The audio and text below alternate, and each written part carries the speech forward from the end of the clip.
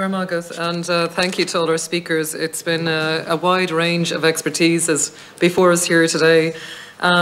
Mental health for young people, I mean, we hear it the whole time in our schools, that children aren't communicating the way they used to pre-COVID, that there's an impact, you're hearing it from teachers, principals, parents a little bit as well. And I know it's great because we've got a lot of our school activities back up and going, and people come back out to clubs. Parents are given time and volunteers and areas all around. So I'm in a rural area myself. I'm from, I suppose I'm representing Roscommon, Galway, but from Ballinasloe. So I'd know some of your groups in particular. And as Senator O'Loughlin has said, I mean, the online supports are absolutely crucial. And as you've mentioned yourself, particularly in rural areas where you can't travel 2 or 3 hours to get to a city centre location, maybe to speak to somebody face to face.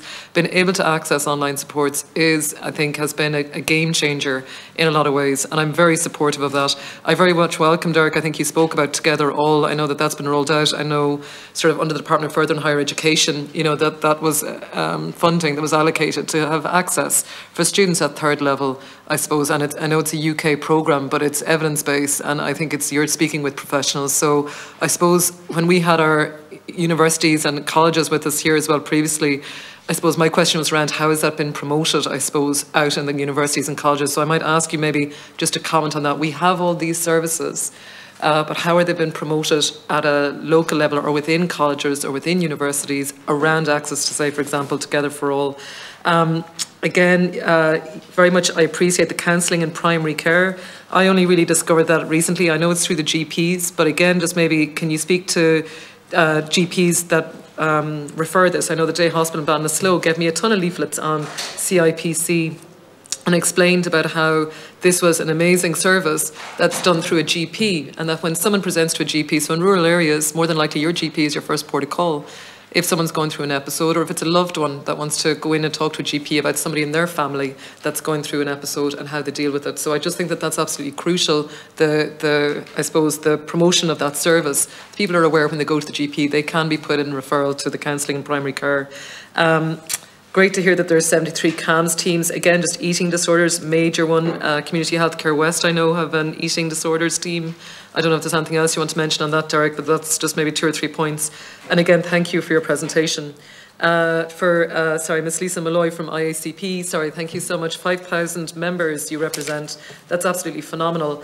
I suppose we have 1 in 4 schools now with access to DESH, and I know an awful lot of those services, particularly around school completion, HSCL, like they've moved from what would have been TUSLA, I think, back into the Department of Education.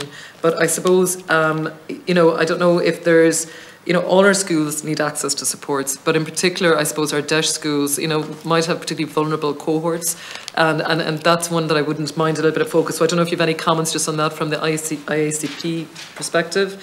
And also, I think you might have mentioned maybe SPHE, but just how much time has been allocated realistically in exam years to SPHE when maybe students are going through really pressurised times, and if we're delivering these supports, sort of counselling supports, and it's been done through SPHE, if that's correct. I'm not sure now if it was in your statement, so apologies if not. If anyone else wants to comment, please do. Mary, again, thank you as well, just on the psychotherapy side. Again, I think you mentioned DESH schools, perhaps. I suppose you mentioned absences in schools. I'd be very curious there because in those DESH schools, there's a homeschool community liaison. So I suppose I would be very much looking to see what the HSCL coordinator in those schools is reporting when it comes to absences in schools. And I don't know if there's anything else that you might have on that one. And I'll get to the end very quickly. But just to say thank you as well to Fiona from ISPCC. Great about the helplines. You do a phenomenal job, and all your volunteers and everyone that works with you. Smart Moves, again, if you can comment on that, great to hear about it. Transition, it's a really difficult period from primary to post-primary, also from secondary into third level. Those transition pieces are crucial. But just, if you can state a little bit more about Smart Moves, how many schools have participated? We have 4,000 schools out there. How many of them are doing the programme? How many of them have engaged, or is it an online process? And great to hear that's for parents and guardians as well. Spun Out, Ian, well done. I knew one of the members of your team before. 50808, I sing that song, and I have been over the last year and a half. I mention it whenever I can. I think it's an absolutely phenomenal text line service, 24/7, and that anyone can access. And well done to everyone who works with you in terms of the 4,000 calls per month. You've made a difference to a lot of people's lives in a really difficult time over the last 2 or 3 years, along with all of you in the each of the roles that you do. Great to hear you on Instagram and TikTok, probably need to do that myself. But just if you have any other comments on that, very welcome as well. And just on the Silver Cloud, may I ask, was that maybe Maureen or Fiona, that maybe is it Fiona through the ISPCC, just the CBT, the rollout of that? I am such an advocate of seeing more of this online. I know that for early intervention it's crucial from what I can see, and then obviously that there's able to be accelerated in terms of being able to engage, and then accelerating it to making sure that there's access in a timely way to one-to-one sports. But just, we have to realise that there is long waiting lists, and if we can get to people early on with early intervention, I think it's crucial. And Jigsaw, well done, just innovate together. Sorry Maureen, just on the fund, the schools, and one good friend, just to fund the schools again, just how many schools are participating and just how is the engagement on that? So apologies for too many questions, I hope, but hopefully it's a little bit for you just to promote some of the programmes that you're doing, and maybe just to help us understand maybe at third level and at secondary and primary school level. Thanks very much, Derek. Thanks very much, Senator.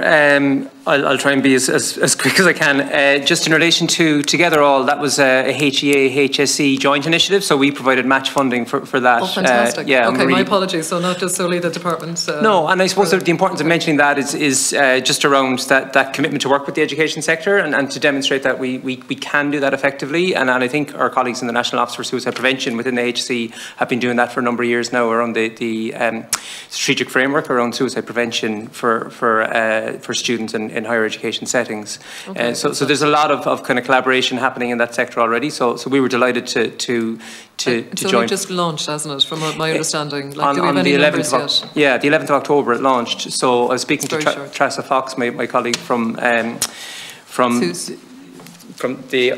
PCHEI, the Professional Psychological Counsellors in Higher Education. I think she was with the committee recently. That's right.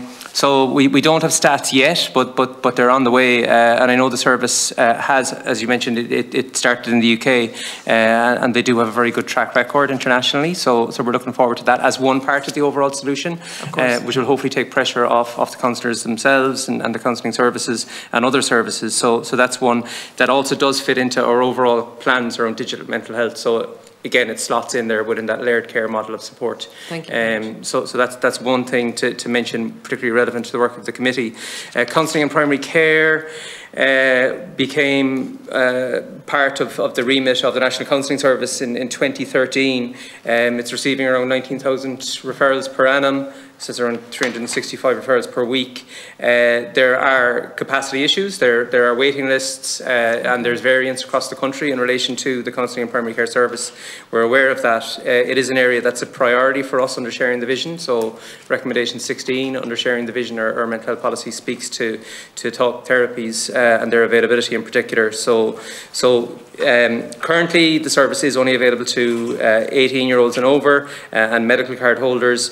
So it's something that we need to further enhance, really, and increase capacity in relation to. It would be really crucial, I suppose, and just also the addiction support. So say, for example, in Ballinasloe we have a day hospital, but our addiction supports are only if you have alcohol addiction with mental health issues, which I know we're here speaking about mental health, but also we have an awful lot of young people that have addiction as their primary. So if you're diagnosed and your addiction is primary as opposed to your mental health concern, and obviously one leads the other or vice versa, you don't get to access those supports. So I think the pilots that we see in Galway, there's pilots been run out there, I think, around addiction, pilot addiction programs around alcohol. Would be great to see those been rolled out more in different towns. Senator, I'm just aware, because I'm aware of the time as well, but I know there's plenty of other speakers who want to come in, so I want to let the witnesses reply to the questions, and then we'll... Thank you. So really briefly on the last points then, in relation to eating disorders, the eating disorders model of care was launched in 2018. The overall aim is for there to be 16 teams,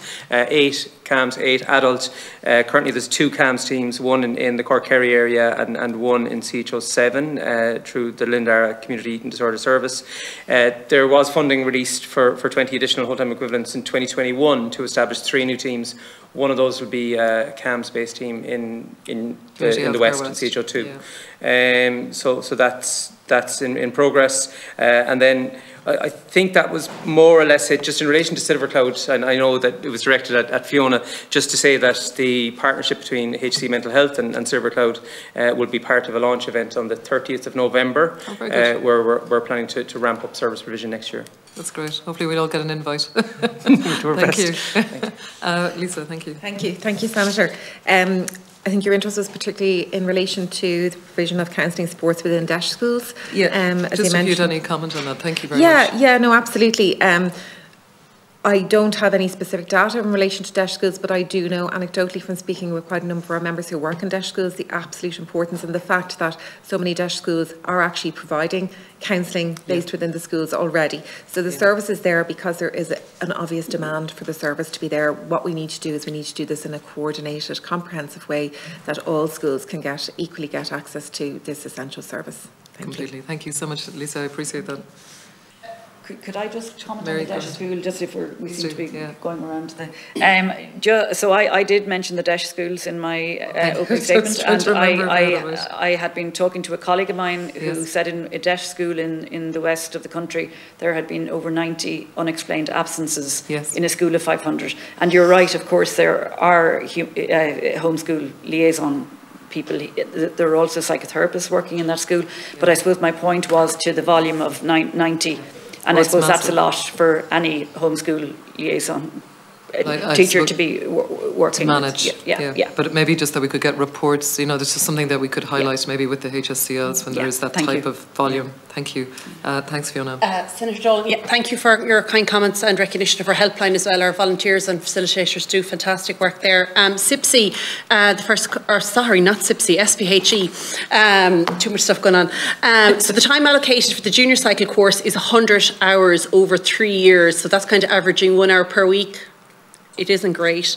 Smart Moves then. So Smart Moves then is a whole classroom-based programme. It's an evidence-based programme which ISPC has the rights to be able to use in Ireland. Current uptake is 333 primary schools and 15 post-primary schools. The plan for this year is to obviously target much more post-primary schools to get a further uptake there. I suppose the USP of the programme is that it's based on strengthening emotional resilience and coping ability and giving children smart moves that they can develop as the lesson proceeds. It aligns with various different government policies, the HSE Stronger Together under the Growing and Learning Well.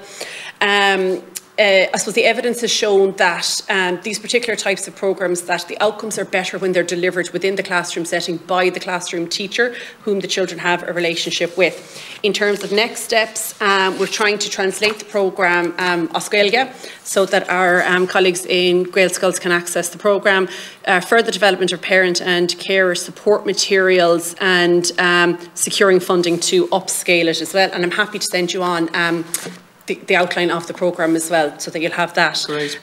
Silver Cloud, the digital health programme. So it's delivered. So children and young people can, parents of anxious children and young people can access it. So the parents, it's an adult programme that supports parents of anxious children or teens from 5 to 18. And the parents do avail of the programme, and I suppose they're developing skills and techniques to support their anxious child or young person. There's modules they can do themselves, there's modules that they can do together. And then there's a separate programme then for children and young people 14 to 18 years of age. Again, where they can log on and they can do the programme at their own pace. They can, they learn different things around, I suppose it's CBD or cognitive behavioural therapy based. So different things around, I suppose, understanding, you know, thoughts, behaviours, the relationships between them. In terms of the evaluation with it, there's 2 questionnaires conducted pre and post, and sometimes in the interim. So we have the strength and difficulties questionnaires, the SDQs, and then the general anxiety disorder, so the GAD-7, and they help to determine, I suppose, the starting point for the child or young person. It can be looked at the interim and then at the end as well. It runs over about 8 to 12 weeks. The child or young person, they have the autonomy to dip in and dip out of it. And can the parents, can they just log on online? How do you register for it? Yes, you can register. Well, we have a section on ispcc.ie where children and young people can register directly for it, and parents as well. Thank you so much. Thank you, Fiona. That's great to hear. Great to hear about that programme. And sorry, if we have time, maybe just Maureen and Ian. Thank you. Just to say, in terms of online, Jigsaw have an online service also, which has just been launched recently. We have a whole new department, and we do provide live web chat, which is super. We also have group chats once a week where various topics are discussed, and an email service. So we have moved into that domain, and again, it is proving very, very useful. You asked about the schools and the number of schools. Well, we have 147 schools engaged in One Good School currently. Those 147 schools are all in Jigsaw service areas. We have 14 service areas, one in Roscommon, I'm glad to say, and Galway. Right, yeah. But we've 14 throughout the country, and this programme is only available in those areas. The key, by the way, the services that we have in the 14 areas are all delivered therapeutic services also, and they are by a variety of clinicians from different disciplines currently. Okay. One of the things about the One Good School programme at the moment is we want to see it go national. It is so unfair that this programme is only available to schools within our service areas. In order for it to go national, we need funding for that, because currently it is totally funded by fundraising. There's no state support coming to it at all. And if I just may finally end off on the point, we've heard about various social and emotional learning programmes that exist. Our One Good School programme can incorporate them and give a structure in which schools can use those, because we know coming in and doing once-off events or doing programmes and then them being let fall away has less use, let's say. Whereas with the One Good School, we offer a very, very solid, defined structure, and these programmes, as well as our own programmes, very much can fit into it. Very good, thank you. Thank you very much. Thank you, Ciarán. Thank you, Senator Dolan, for your question. In terms of debt, I just want to point out, and I think you made this point as well, that a high proportion of the children and young people who would meet the deprivation threshold actually go to schools that are not categorised as DEIS. So I think the point about making sure supports are available in all schools is really well made. In terms of the spun out, you know, I think it's really important that we're providing mental health literacy information to young people where they are in places like Instagram and TikTok, and actually advertising on those platforms is really expensive, and we've been trying to get the platforms to help us out in terms of making that information available to their users in Ireland. I'll pass on your thanks in terms of the 5 Way to 8 volunteers. There's hundreds of people around the country every evening logging on their laptops, on their couches, supporting other people, which is an amazing thing. Yeah, it's an amazing thing that they do. We had a volunteer celebration here in Dublin last night, and it was just wonderful to thank them in person for what they do for their peers. But just to say that we'll soon be launching that service on WhatsApp, so it'll be available to young people who might live in rural areas where SMS signal isn't great, but they might have access to a broadband connection, and again it kind of increases that accessibility for them. So yeah, just to say that there's lots of things that we could be doing, and actually it'd be great if some of the platforms that are headquartered here could support us more to actually corporate reach social responsibility. 100%. Thank you. Great, thank you very much. Thank you all for your contribution.